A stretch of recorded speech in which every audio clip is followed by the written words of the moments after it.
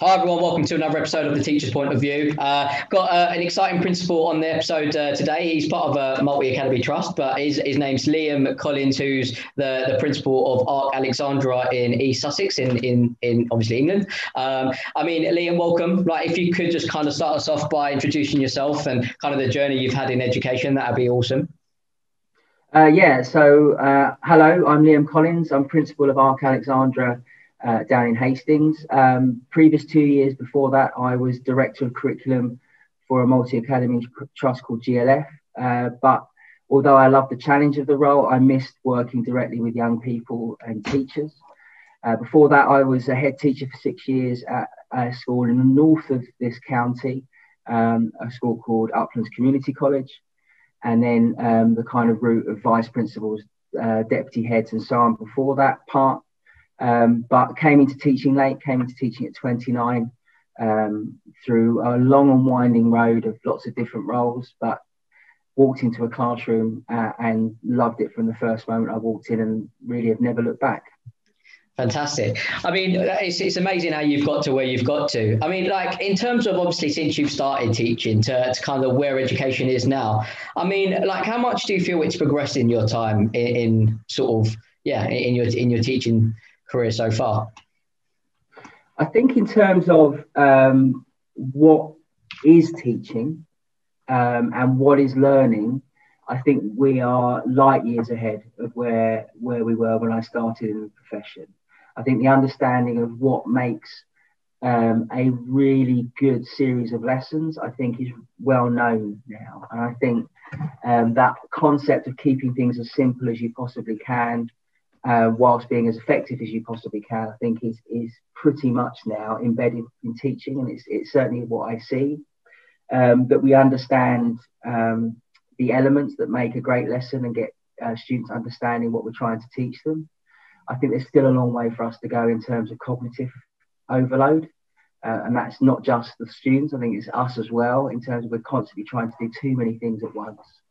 And I think that's probably the next stage is the real deep understanding of teachers of cognitive overload, and holding the six things in the forefront of your mind and so on. That to me is the next leap. Yeah, I mean, what do you mean by that in terms of like kind of embrace? I mean, kind of changing the cognitive approach in what we do in terms of teaching. Well, I mean, there's so many parts to it, isn't it? It's the first part is understanding that learning only happens when you've truly forgotten something. And that's quite hard at times for students to understand that they won't know that they've learned it until they've forgotten it. And that kind of recapping and going back over things and building the synapses between the cognitive part of your mind and to the bits where you store things, making your brain aware that you've got to store this. That's quite a big part of what we do in terms of learning, is that our brains make a distinct choice that I need to recall this, and therefore you hold on to it. Otherwise, your brain is amazingly efficient at just throwing it all away and never coming back to it. But that idea that you can only hold six things really at the forefront in your cognitive mind is the thing that we've got to start thinking about in terms of lessons. So if there's any kind of anxiety going into a lesson, that's one thing gone. If there's, oh God, this is maths and I'm terrible at maths, that's the second thing, cognitive part of your brain gone. Then you get a problem on algebra and it's something, I definitely don't like algebra, and there's another two gone. And it's us understanding those things of making sure that the students come in and are able to approach the problems that we give them in a lesson with all of that mind open to solve the problem, and not overloading them with, oh, here's another thing and here's another thing. Let's make sure that we've embedded the thing that we're learning first to allow you to expand what you're doing after that part. So I am a great believer in the understanding that knowledge is really, really important as a starting point, because I think that does give you the baseline to take you into the next stages. Sure. I mean, it's obviously, I agree. I think knowledge should be the starting point. Sometimes it does feel like in education, knowledge is almost a destination with the way that we have centralized exams, and it's very much focused on, I mean, you learn 2 years worth of information and then you put it down in an hour and a half. Yeah. Is that a system that kind of is working for as effectively as it could be for these children? I don't think so. I think if you study education systems across the planet, then you start to understand that the why of education is very different. And one of the whys of education is, how do we make our community the best it can be in terms of the first part of their educated life. And that means kind of really thinking about how wide your curriculum is and how much knowledge you're trying to enable students to understand. And I think there's been this battle at times, and I look at the maths curriculum in particular, and I think there's been a real academic battle somewhere about what has to go into the maths curriculum, which means it is just enormous. And that's quite hard to get through to some students in terms of what they're going to be studying. And I think there is an academic element to maths, which I think all students should do. And there should be a vocational element to maths. So numeracy, in the same way that we have English language and English literature. I think there was one simple change that I would make very quickly, is I would have 2 maths GCSEs, one that has the academic and the beauty in it, because I think it's important, like literature is important, that you understand that this is where it can go. But the other side of it should be about ensuring that people are numerate, which I think is such an important part of their lives. Mm-hmm. But within that, I would have a heavier focus on statistics, and I'd probably have a heavier focus on banking and finance as part of that mathematics. Absolutely. I mean, I love that, because I mean, I'm a big advocate that there is obviously, I understand the importance of mathematics and English and science, right? But there is this level of, actually in maths, are we actually doing enough to prepare kids with numerate skills that are going to be relevant to the real world? Because I never got taught how to save up for a mortgage. I never knew how interest rates worked. I never knew how loans worked, how student loan worked. I mean, I thought it was 0% interest when I went into uni, you know. Yeah. I'm sure it changed. I mean, I'm sure they robbed me, but ultimately there is this level of kind of just teaching maths because of the knowledge.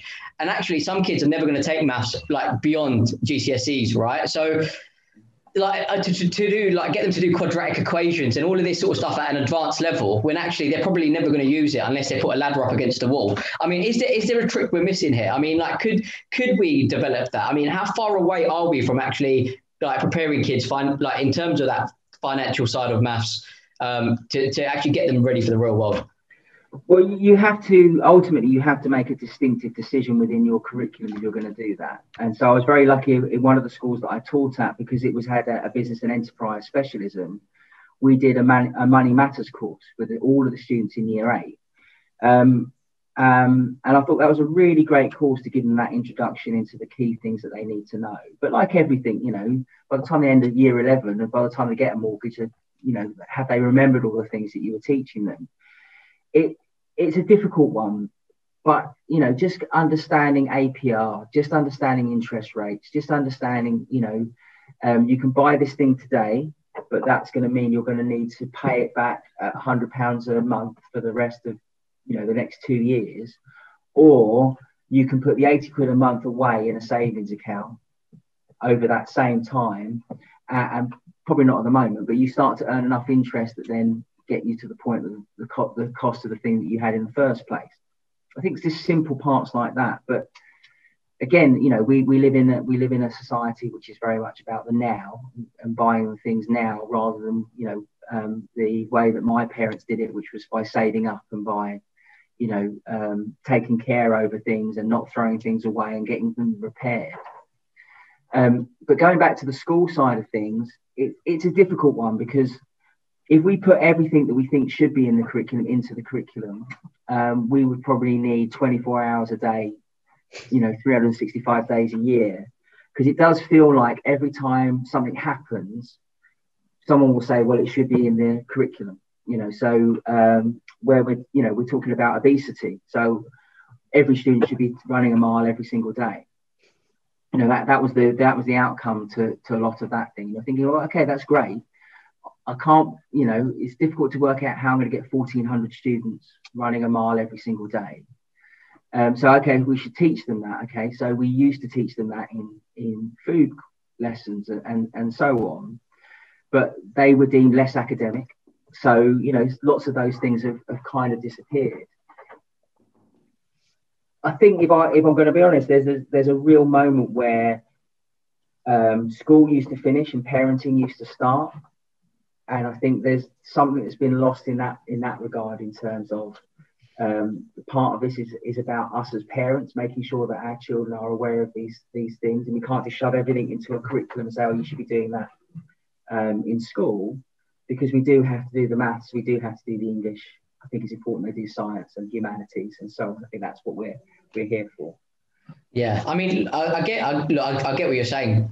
And there is an element that schools should teach children the basic skills so that they are prepared for life. But actually, I mean, we've got so much content that is not actually preparing children for real life, I mean, I know some people will argue that there's a lot in there that's important, but actually, we ask adults at the age of 18 to vote every single year, but we don't teach all the kids what it actually means to vote and how politics works, and actually how to read like the manifesto that comes out, and how policies work. I mean, there's so much that we're teaching them, and then there's so much that we're not teaching them, that is actually relevant to the real world. Like, are we working on emotional intelligence, emotional regulation, presentation, oral skills, like just kind of collaborating? I mean, do you know what I mean? There's so much in the 21st century that we're not doing. I mean, I get, obviously we have a lot of content, but what do we need to do to actually like kind of have a hybrid model, so to speak, so we can actually get the best of both worlds? I think I have to say, I think the best schools do get the best of both worlds. I think you do see schools, and within my own trust, you see that there are lots of things that we do together, which are things like public speaking competitions and debating competitions. And as someone that used to teach law, I'm really keen to do mock trials within the school that I'm in. It is so important that they have that oracy and they understand that importance of spoken language. And it's one of the key parts of the vision going forward next year is the deliberate teaching of reading first and foremost, to make sure that the students can read a passage, decode a passage, and building on the fantastic work that our primary schools have done over a number of years. But it's also about students being able to talk to each other and being able to debate with each other and being able to ask difficult questions of teachers in lessons about the world and how it operates. But there is a national malaise a little bit in terms of politics and so on. You only have to look at the turnout at a general election to know that there's not enough people voting.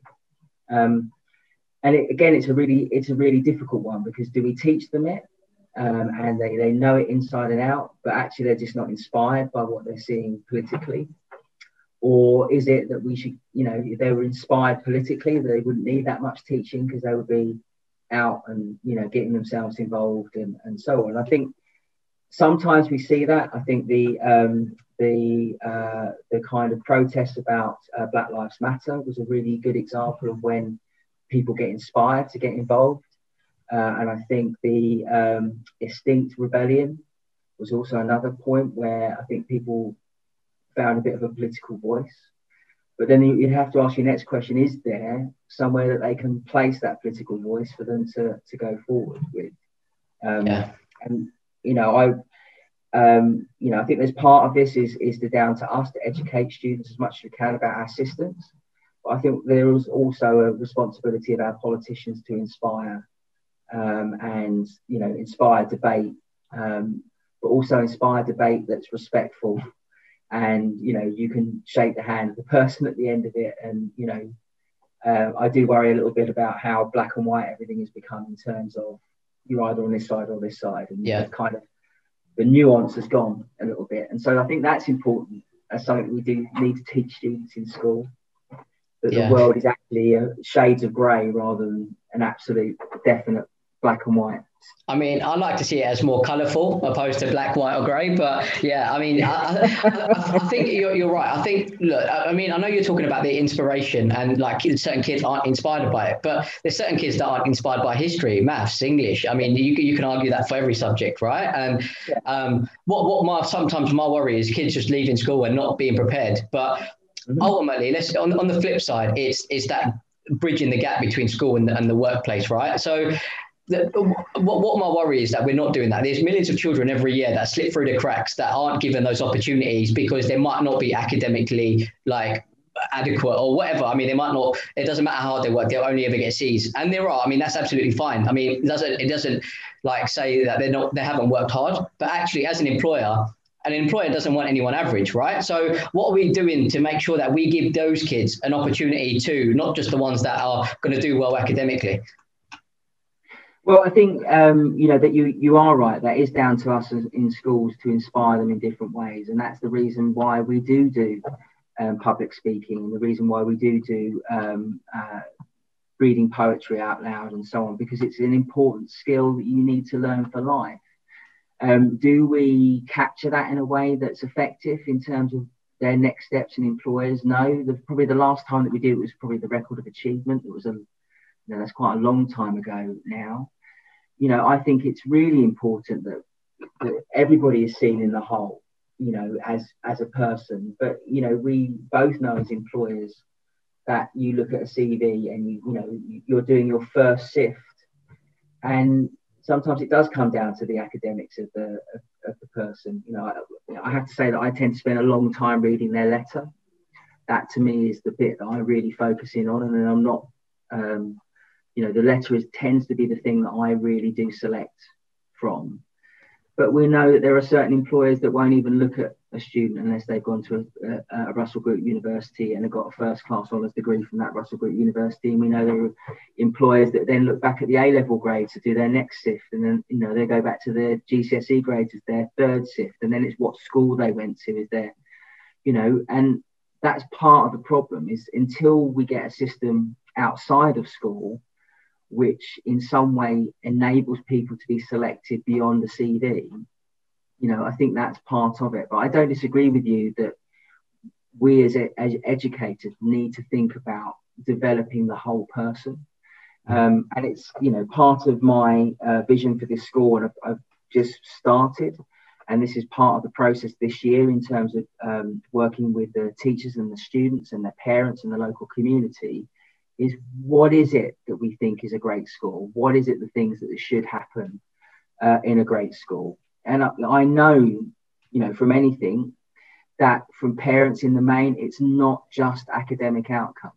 They do want the best for their own child, but they're not particularly interested in the aggregated outcomes. They do want great sport and they do want great performing arts. And I think that's so important. And I'm always reminded of this when we talk about curriculum, about School 21 and how Peter Hyam has set up that school as the head, the heart and the hand.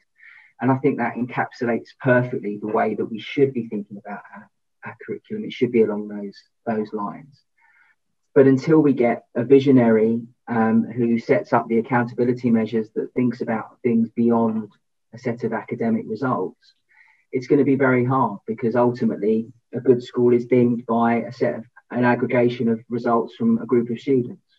Absolutely. I mean, but I absolutely. And you're right. I mean, it would be lovely if it came from the top and there was a better system in place. But ultimately, is there a level of like kind of your moral obligation to these kids, and then the kind of on the flip side, you having to do certain things to tick boxes for Ofsted or the framework or to look good on league tables? I mean, because like there must be a conflict of interest in there somewhere, right? Yeah, but you have to look yourself in the mirror. Ultimately, as a leader, you have to look yourself in the mirror. And if you think that the best outcomes are the only be all and end all for your school, and you bend the rules or you bend the curriculum or you do things because it gives you an outcome, well, you're the person that needs to look in the mirror at the end of the day. That's not why I came into education. That's not the reason that I am here. I've always had, since I've been a leader, a very paternalistic view of what, my job is, and that is that, in an old-fashioned term, it is tough love. That life is hard, and sometimes the fact that that we say no is actually really important for young people. Absolutely. But I want them to grow as people. I want them to be listened to. I want them to think that there are adults in this world who will listen. And one of the centre parts of my leadership of this school is that I absolutely promise the students that I will listen. And the same for the staff. They'll always get some time from me where I will listen. I may not agree with them in terms of how they perceive something has happened.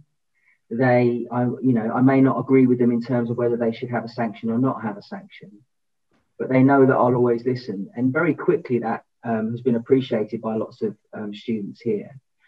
I just also feel that I owe them as someone who's paternalistic about this, I owe them the best chance they possibly can have in the next stage, which means that I do want them to work as hard as possible on whether we think it's a flawed set of exams or a great set of exams.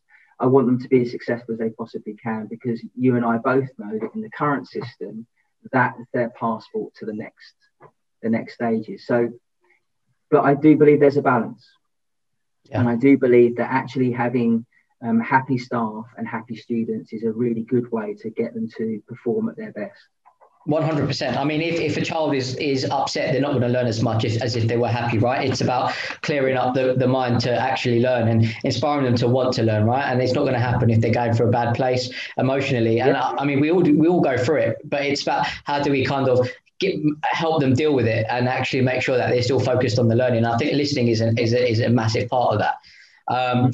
But again, like, it goes back to kind of the exams, right? I mean, we do all of that. I mean, you as a head teacher are doing certain things, but actually when we talk about giving these kids the best chance possible, some of these kids will work hard, but still not get the grades that they need to do what they need to do, but some of those kids might be really good. I mean, they might really understand the information, but might just be bad at exams. I mean, in not incorporating oral or presentation as a form of assessment in some way? I'm not saying get rid of exams completely, but surely for some of those children that can't do well at exams and have talent, are we doing them a disservice and closing doors by not having other options of other ways of other forms of assessment? I think again it's a difficult one because ultimately it comes back to the accountability system. The reason we don't have other forms of assessment is because they were deemed to be unreliable, and they were deemed to be unreliable for the accountability measure. So BTECs, which I think are really great courses and have real merit in terms of the way those courses are run, now have an exam. And they have an exam because they were deemed not to be reliable enough. Mm-hmm. And the reliability is not so much for the single student. The reliability is for the league tables. They want to make sure that my set of GCSE results are equivalent to everybody else's set of GCSE results. And then, of course, people found ways of utilising that system that gave them an advantage. So we definitely went through a period where schools were offering one BTEC, English and Maths, and those schools would get 70-odd%, 5A star to C, including English and Maths. And, that's how the school was doing really well. Morally, I just think that's an absolute disgrace, but that's how some schools changed the way that the community perceived them.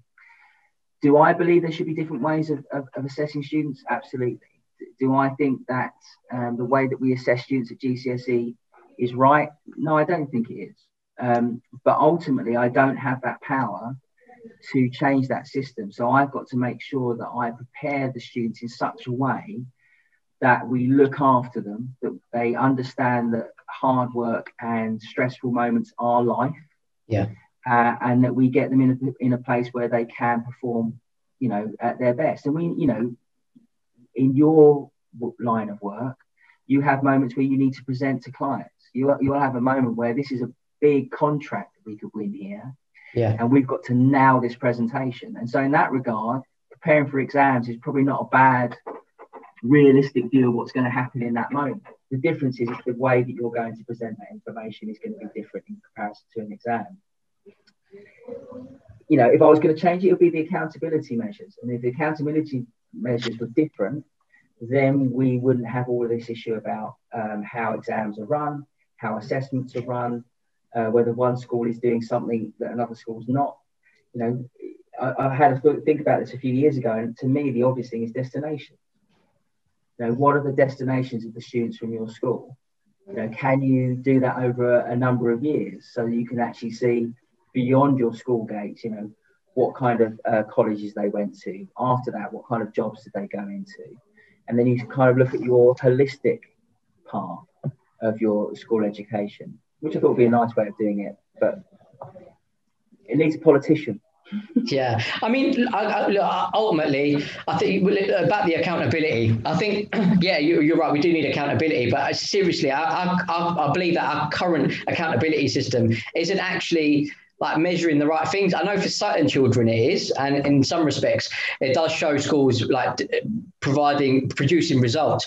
But like statistics show that those children that come from disadvantaged backgrounds that go to Russell Group universities, up to 30% of them drop out in their first year. Yeah. So I mean, that isn't actually representing in the data that we're actually being provided by schools, right? And actually, what we're measuring success with, just that they get really good results and they get into university. And actually, we all know that there's so much more to life than that. And if it was 50 years ago and there was only like jobs that were like you needed degrees for in terms of doctors, nurses, teachers, lawyers, those kind of like really highly regarded like professions, I mean, that'd be fair enough. But 50 years on, there's so many independent companies, there's so much innovation, there's always new industries that are forming. So actually, in my opinion, we are almost doing a bit of a disservice to some of these children, because what we're saying is academics is the be all and end all. If you take BTEC or T levels, you're perceived not to be as smart as the other children. And actually, we need to be looking at the fact that there was 226,000 job vacancies that didn't have the right skilled labor for it.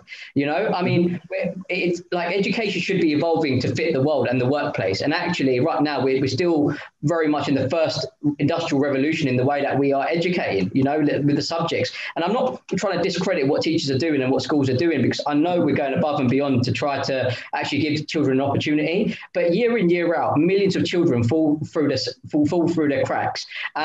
And actually, we keep doing the same thing every year and expecting different results. You know, every year we talk about reducing the gap between the advantage and the disadvantage, yet we keep doing the same thing, expecting different results. I mean, is it for a bit more of a radical change and for us to start looking at ways that we can help those children that are from disadvantage or poorer backgrounds that like only ever achieve C's, but to still give them opportunities beyond school? Yeah, you know, I would shove you off your soapbox and stand there and talk in the same regard as you do in regards to this. It is not working for lots of our students in terms of the way that we operate, and this is where the study of other education systems become really interesting. And that idea of making sure that the students all reach a certain level by a certain point.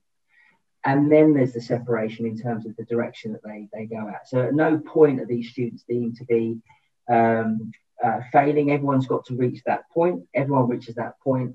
And then there's the opportunities for the students who want to go off and be academic, or the students who want to go off and be doctors and lawyers and so on.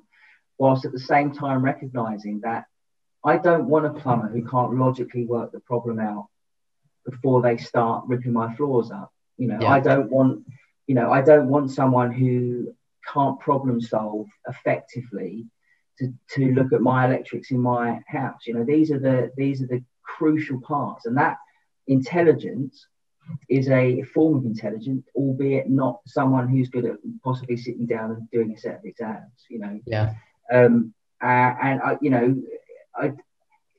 just fundamentally agree with you.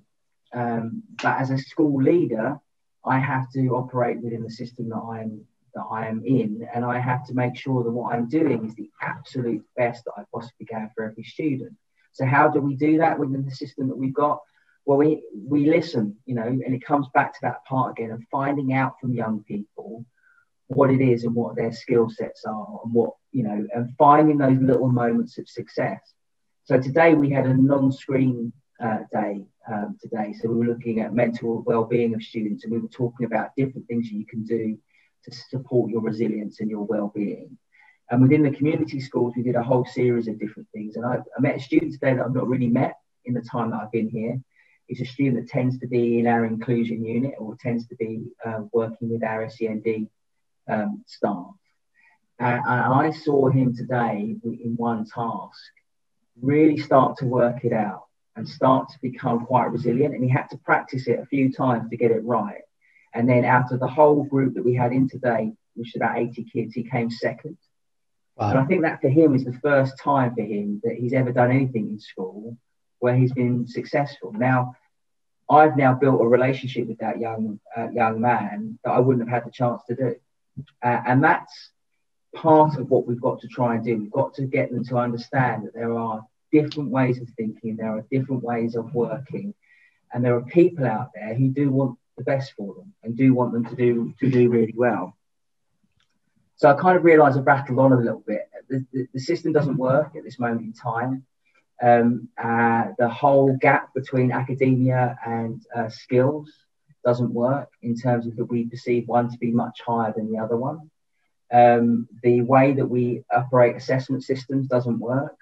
The breadth of our curriculum is enormous, and that's really quite hard for young people to get their heads around. So that doesn't work. But you need a politician who will stand up and say, what I'm about to do won't really have impact for 10 years, but I'm doing it so that in 10 years' time, the young people we're developing in school start to come out like this. And that's been the issue for probably the last 50 years of education policy in the UK is that pretty much it's been trying to maintain a relationship with the middle classes. And that was grammar schools for quite a long time, and then it became grammar schools again. And then people tried to use anecdotal evidence to say that this is the reason why it's the driver of social mobility. And every single piece of research study that's ever been done has proven the opposite about grammar schools, that they have no impact whatsoever in social mobility. And yet comprehensive schools have been berated over a number of years because they feel that we drag the top end down and create going back to your being more colourful, create a grey middle of people that are kind of a bit all right at some things, but not everything else. I think in a really long-winded answer, I think I basically just agreed with you, but at the same time, I'm a pragmatist, and therefore I need to make sure that whatever I do here does create great rounded individuals, but at the same time gives them the best chance that I can give them at doing well in those exams. Yeah, I mean, it's a difficult one. I mean, I wouldn't necessarily want to be a head teacher in your position because I think, like for me, I mean, the reason why I couldn't be a head teacher is because I feel like there'd be so many restrictions in what I believe is going to help children. I mean, look, there is an importance of academics. I'm not taking that away. And I think sometimes it comes across as if I don't believe that there is a place for exams or academic knowledge. There's always going to be a place for it. And I think knowledge has always got to be the starting point. Again, going back to what I said earlier, I mean, I feel like sometimes education is the destination because it doesn't matter what you've learned over the 5 years. It's all got to be summed up in that one exam when you're 16, and it's bonkers, I mean, like actually like helping a kid find their niche and finding what they're good at. It's not about that. It's all about giving them the basic skills. Then they're on to the next part of their journey. And actually, what is the purpose of education? That's what you beg that question, don't you? Is it fit for purpose? And I know you kind of said no, but I mean, what are we doing about it? I mean, like I understand that it's hard until a politician comes into play, but our education secretary has a lifespan of 2 years, and it's been like that for the last 20 years. So at what point do we say enough's enough, and we need to take the power of education back, or we need a 10-year budget where we can plan education to make it so we can invest in the right places? And even though we might have a lesser budget, at least we know what we can invest in and how to work our budgets and actually work with schools around the country to move education forward. I mean, do we need to get to that point? Yeah, but we're in a climate at the moment where you have to make a decision whether you're a progressive or a traditionalist, and for a number of years the progressive voices were heard the highest, and that failed, and then we've got traditionalists or that are now being heard quite heavily, because that's the way the government tend to take their ear in terms of education policy. And I wouldn't say, as we both discussed, that the system that we have is correct, although it's very traditional. But that nuance of the middle part of thinking about what it is that we're trying to do is difficult, because I listened to your podcast with Catherine, and there's lots of things that Catherine says that I fundamentally completely agree with. In terms of some of the issues that we've had in this country is having low expectations of people from poor backgrounds, and actually, if we have really high expectations, then we can enable those young people to be successful. But ultimately, I don't think it's so much anymore about where you live or what type of house that you live in. It's actually to do with quite a lot with the drive of your own family and your own parents. I worked in Hastings as an area of really high deprivation, and yet you can tell the students whose parents are interested in their schooling and their lives and so on. And you do meet the odd student that falls off, even with that kind of background. But in the main, the students that we're talking about here that don't grasp the opportunities that are given tend to be the ones that just don't have that support mechanism at home. So coming back to your point, it's a much bigger issue in terms of making sure that we are enabling all students to have the best opportunity they can in their education system, for them to grow and develop and show the skills that they've got, which then enable them to move on and be successful later on. There was a documentary recently about breaking into the elite, and really sitting down with young people who deemed to be successful, straight A-star A levels, gone to the best universities in the land, but couldn't break into the jobs that they wanted to get because they just didn't have the background. They didn't have the language, they didn't have the communication skills that children from different backgrounds had. And when you believe, as much as I do, that there is an element here that education is meant to give every child the same opportunity, and we've got a system that's completely imbalanced in that regard, in terms of the opportunities that a student at my school will get in comparison to a student who goes to Eton will get. It's built in. So do I think there needs to be a radical change? Completely. Do I think that within my lifetime that radical change will happen? Probably not. And so where do I sit at this moment in time? I come back to it, doing the absolute best that I possibly can do with every student that comes through my doors, and also having an eye on making sure that the impact that we have on our community is as positive as we can possibly make it. And so we do break down some of those barriers with some families, and we do our best to support families who are struggling. But ultimately, that's society needs to get on top of some of those things and enable us just to teach students. So it sounds like a very cop-out answer, which is, I agree with you, but I'm going to carry on working within this system, because ultimately, that's my job.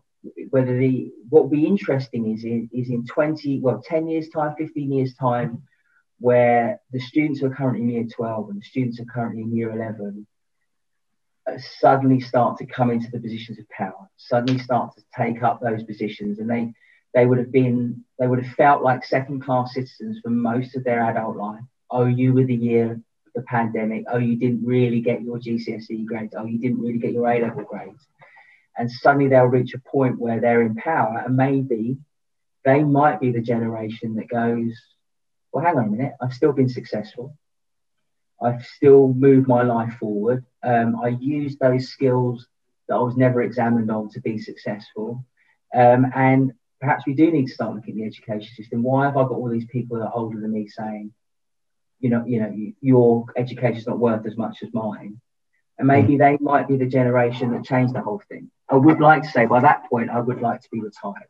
So I can certainly help them from the outside. But the one thing you have to take positives when you're dealing with moments like we have done, that those young people they'll take this forward, and this will be such a part of their growth into adults that actually they might fundamentally change things.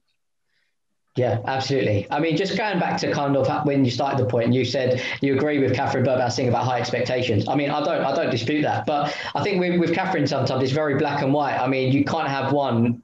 You have to have one or the other. Whereas I believe that why can't you have both? Why can't you have high expectations but still be able to do the academic, to do the emotional intelligence regulation, to do? I mean, I think a big part of what we need to be doing, especially for these children that have missed out on so much like education, is then we need to bring leadership and entrepreneurship into it, because we have more independent companies. We have them more than ever, right? I mean, you really need to look at estate agents. 20 years ago, there's one in every town. Now there's one in every corner, you know, and because everyone wants the flexibility, they want work-life balance, they want to own their own company. I mean, why aren't we preparing children to be able to leave school with that mindset and the ability to actually start a business? I mean, a lot of times now we can just like literally network on social media like LinkedIn, and we don't even need to start up on marketing costs. You know, like, why aren't we teaching kids how to network and actually build a portfolio of people that they can work with, you know? Yeah, well, I would say that we do attempt, to make sure that students understand that. My background is economics, and I've been a business studies teacher for most of my career. So I think entrepreneurship is a vital part of what we teach young people. I used to spend the whole time years ago when I used to watch it, shouting at the screen at the apprenticeship with them not being able to calculate costs. And then the same and the same thing with Dragon's Den, when someone offers you £100,000 for nothing, and you're arguing over a percentage of the ownership when you haven't got anything. Just those parts of entrepreneurship I think are really important. Levi Roots, look at that guy. Yeah, he smashed it.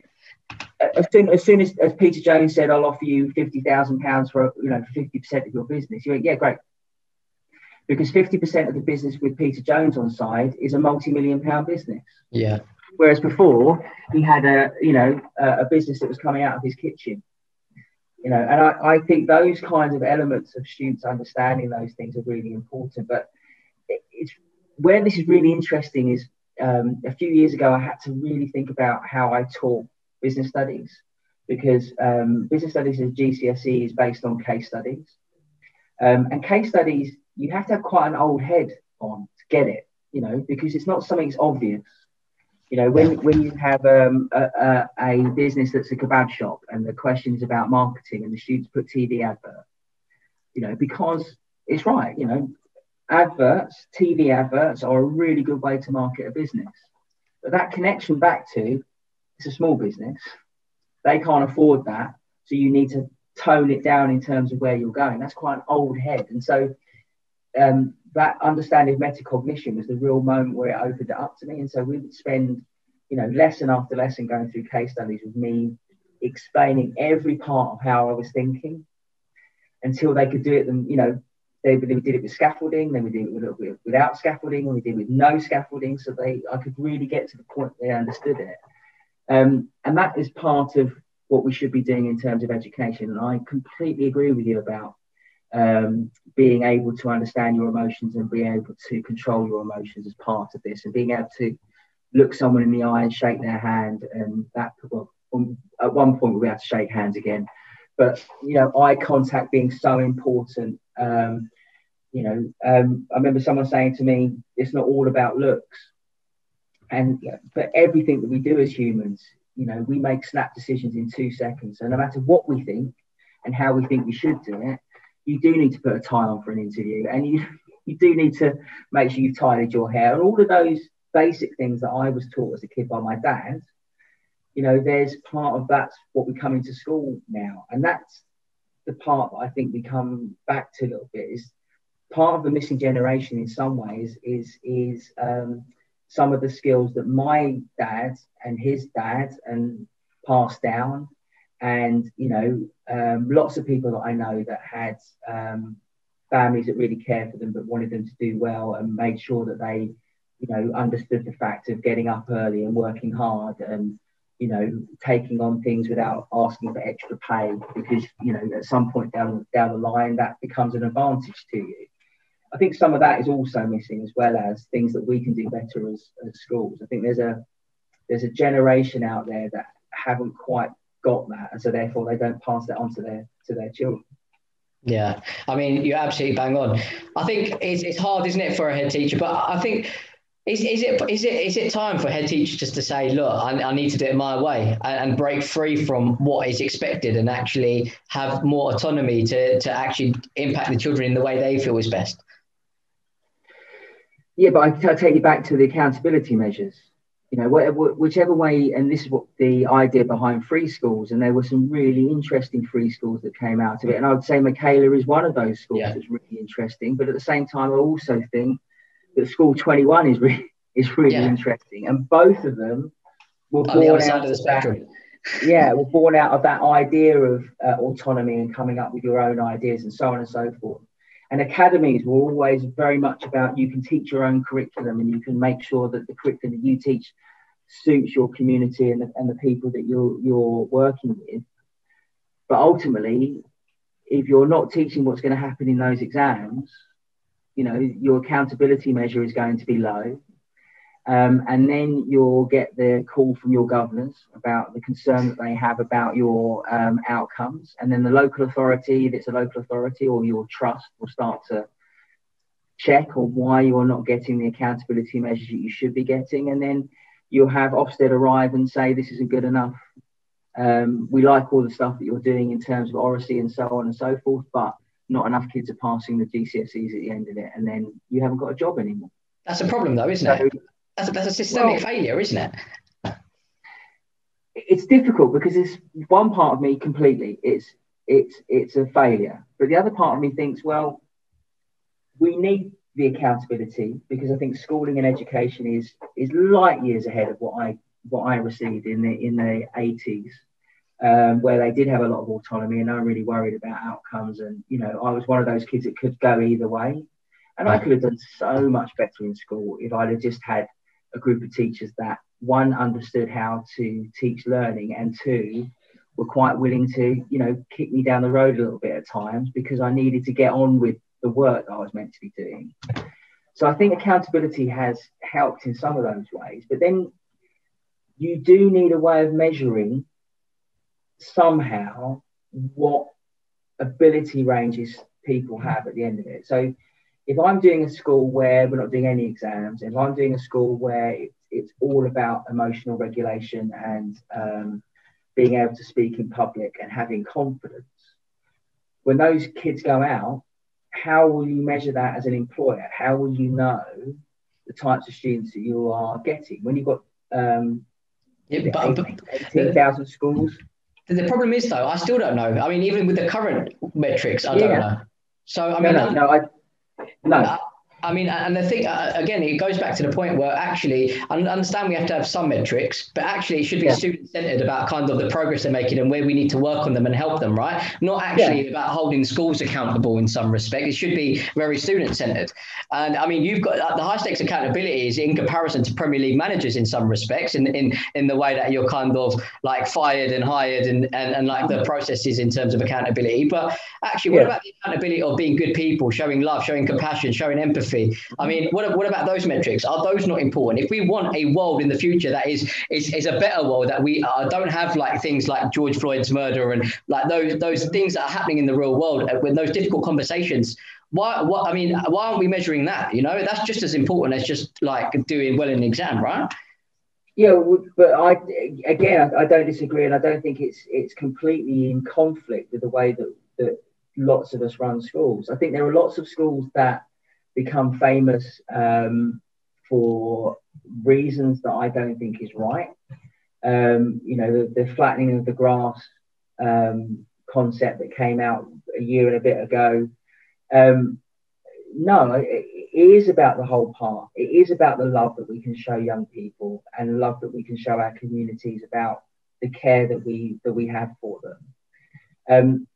But to me, that comes back to the paternalistic element again, which is also, I am going to listen to you. I understand that there are things that are going on in your life that you need to talk through, and therefore sitting in all these lessons are a pointless exercise because you've got so much running around in the back of your head. Yeah, But it absolutely. is down to me to set up systems and processes where we can rescue those young people.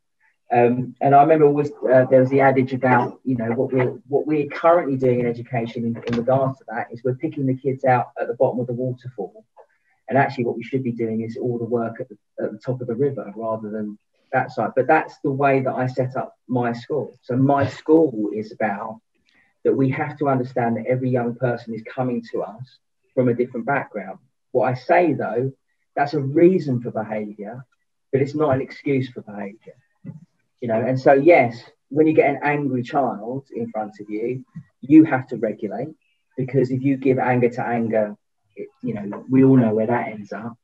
And that's part of what we do here. It is about the love of the work that we do, and having that unconditional positive regard for the students in our care. But ultimately, they're going to get judged somewhere down the line in terms of the amount of GCSEs that they can get. It's mental. For me, yeah, but for me, it is partly that, but it's also making sure that whatever happens, the students under our care get the best destination that we can possibly work for them. And in that case, it can be making sure that they've got the best college place that they go for. I think I judge myself as when I bump into those young people, you know, 5 years down the line, the ones that have been really difficult, and, you know, you have really good conversations with them. You're able to have a conversation with them, and you're not, you know, they quite often will say, oh God, what an idiot I was at school, you know, but you can have that conversation, and that shows a mark of them understanding what you were trying to do with them, without the fact that you were trying to roll them into some form of sausage that they're just not going to be in terms of that model. But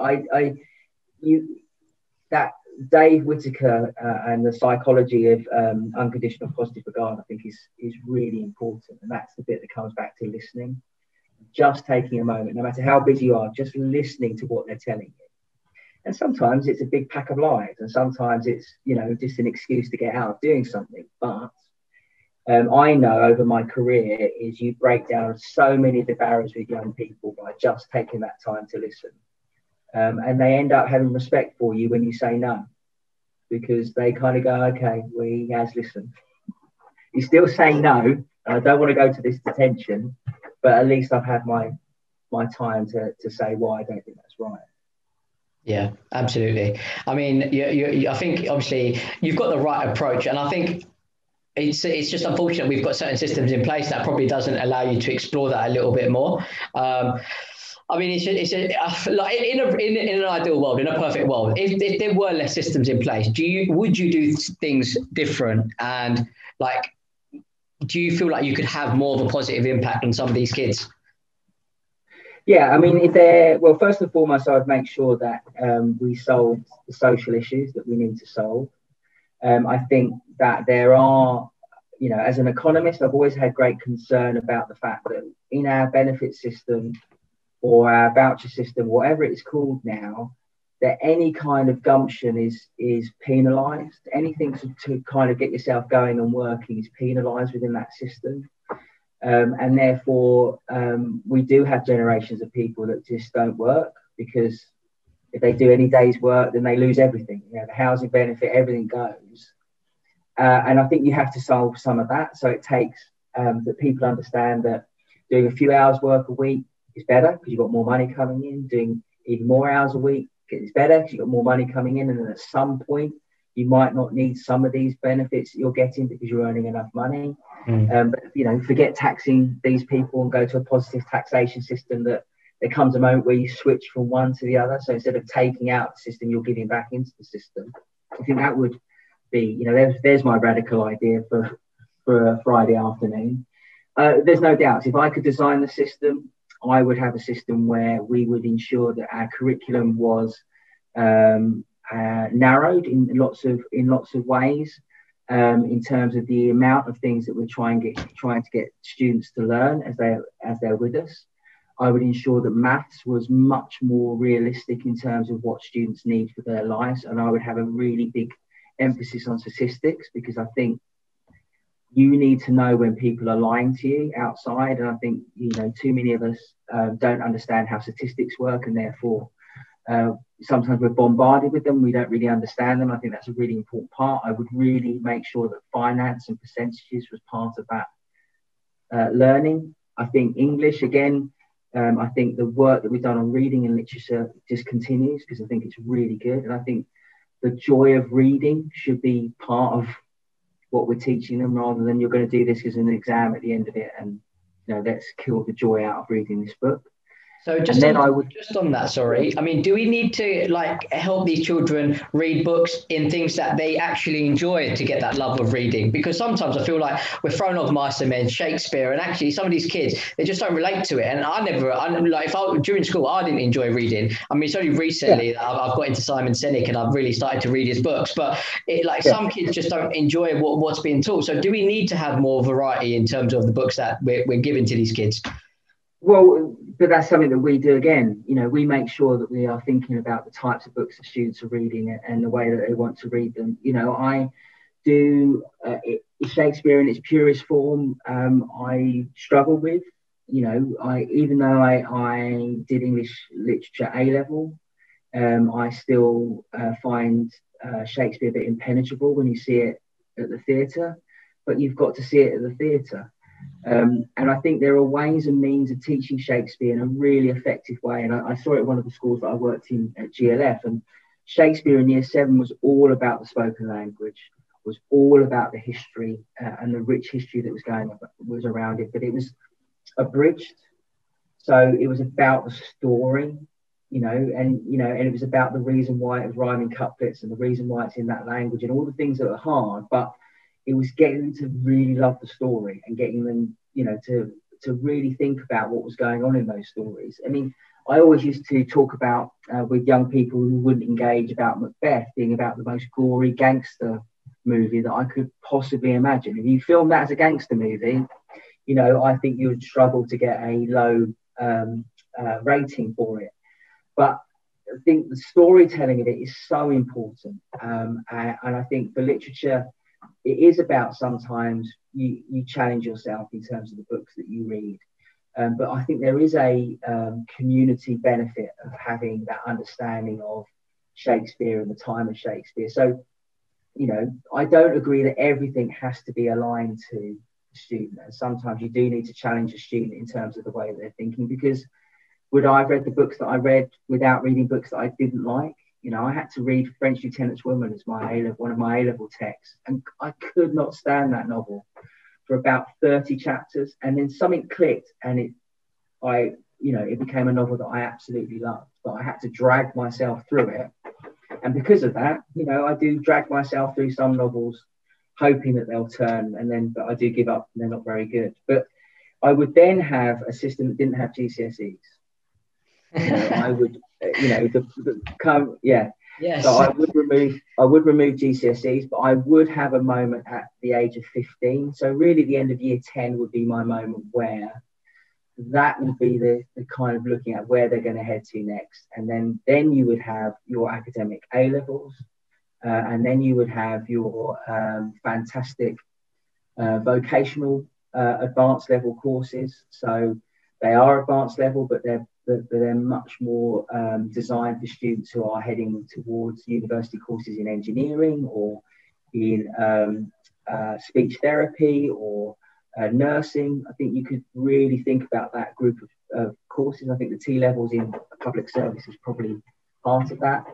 And then you would really start to think about how we encourage students to not only take vocational skills as an option, but also really give that some work in terms of the MBQs that they can do after that, and really having some equivalency to where you could get in skills that society felt it was really worthwhile, and if I wanted to get the plumbing of my house completely changed, I could get a young newly qualified plumber, or I could ring up the master craftsman, know that I'm going to have to pay a little bit more, but know that qualification guarantees a level of work and a level of standard. So that's where I would radically change everything. Unfortunately, I'm too old to go into politics.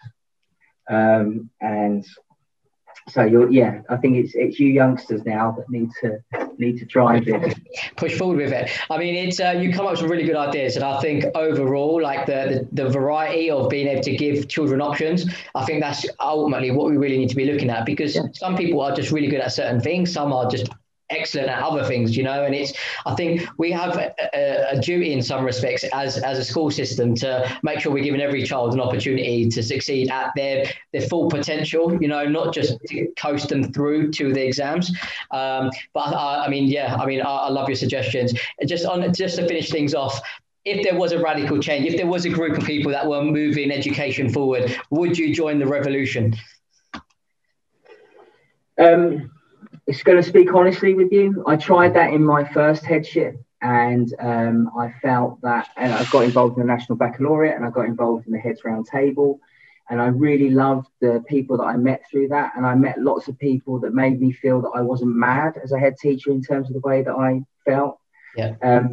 So I met Vic Goddard and Dave Whitaker and Tom Sheraton and Duncan Spalding. These people that I've had the opportunity to meet and really discuss education and understand that, but I lost focus a little bit, and everything that I'm doing at the moment is focused on this school, and everything I want to do is about making this school I talk about this being a truly great school, and I talk about that because the students feel that they are looked after, and they're happy, and they enjoy school, and we help them bring out the skills and the aptitudes that will help them for the rest of their lives.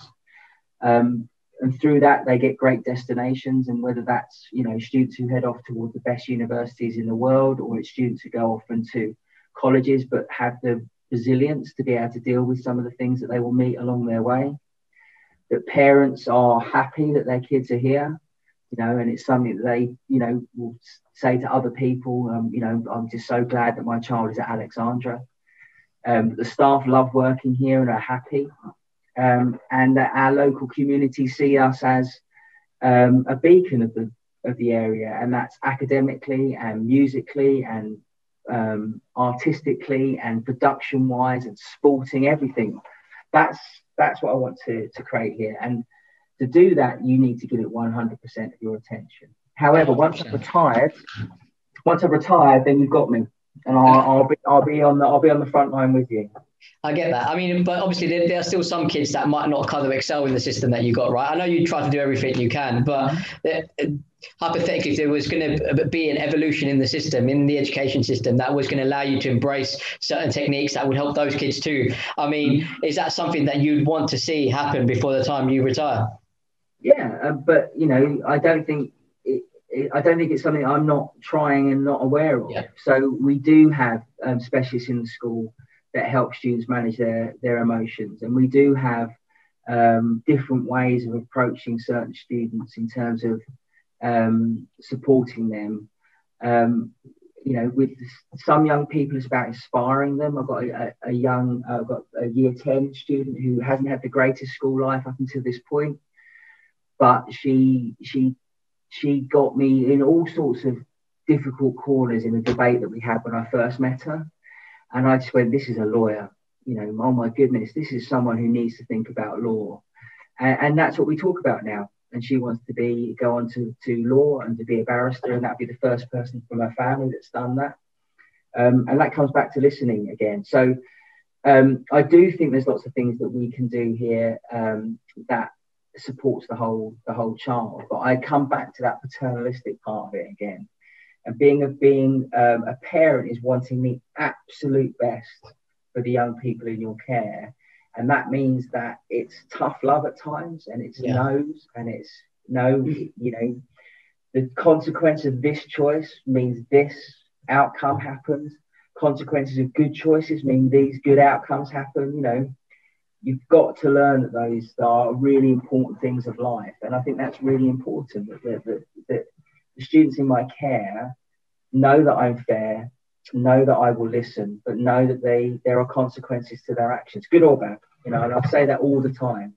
You know, the choice not to leave a lesson because your mate's left a lesson is a good choice. And out of that, you don't get the detention, you learn something, you're not behind. You know, I try and make it as positive as I possibly can for them. Yeah, absolutely. Fantastic. I mean, let's leave it there. I mean, we've gone through so much, but just before you go, I mean, is there anything you'd like to kind of get off your chest that you feel is important that we kind of need to cover? I just think education debate is great, and I've learned huge amounts over time by listening to people that I possibly don't agree with. But I think you know, keeping those debates, you know, calm and polite, and I think is really important now, especially for young people that have seen that, you know, it appears that life is about shouting the loudest. And you know, there's that great quote, isn't it? It's the there's the tyranny of a lack of nuance, or you know, it's that part of, you know, people just think that it's this side or it's this side, and you can't take bits from both sides and think this is actually quite, you know, quite good. So I think if I could do anything, it would be getting everybody to start talking to each other a bit nicer. Well, I have a poster on my wall which is work hard and be nice to people. That's my underlying thought process. If we could just get everybody in that regard, then the world would just be a better place. 100%. And yeah, I agree. I mean, I absolutely believe in collaboration. I mean, it's the word I live by this year. So yeah, I couldn't agree with you more. I think we learn so much from other people, and just because we might be doing something really well, it doesn't mean somebody else isn't doing something different that is also working really well. And there's no reason why, when the world is so small through technology now, we can't take nuggets from other people and bring them in what we're doing. You know, I think we're missing a massive trick there. I think it's starting to happen slowly, but I think we're missing a massive trick there, because if we can replicate what other people are doing, and it's easy to share what we're doing, I mean, and people can copy it and use it and adapt it to their school and their ethos. I mean, wouldn't that just kind of speed things up, you know? Yeah, well, you know, the simple part of it is that I've been lucky in my life to travel reasonably amount, and what can I tell you? Everyone's the same. Basically, all of us are the same. We want the same kind of things. We want people to be friendly and warm. We want people to be nice to us. You know, we want to have a laugh at times. You know, that, you know, wherever you go on the planet, you know, that's your basic setup. And so the situation that we see on social media and sometimes through the media, which always is placing one side against the other side, isn't actually naturally what we do. And I think that's the thing that we just need to keep remembering. Absolutely. I mean, we'll leave it there, Liam. I mean, thanks for obviously going through like your views and your kind of where you're at in terms of education. I mean, like, just obviously, yeah, thank you for coming on, and everyone that's watching, thank you for obviously watching. Liam, it was an absolute pleasure. Lovely to meet you. Take care.